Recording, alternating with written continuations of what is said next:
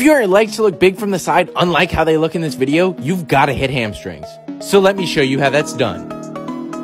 First thing we're doing is an absolute staple on hamstring day. I like to go heavy on RDLs, so we're shooting for 6 to 10 reps. And I really like this clip because you can really see the hamstrings working. Then we're gonna go over to another staple exercise, good mornings. Now I'm doing these on a pendulum squat machine, but you can totally do it with a barbell.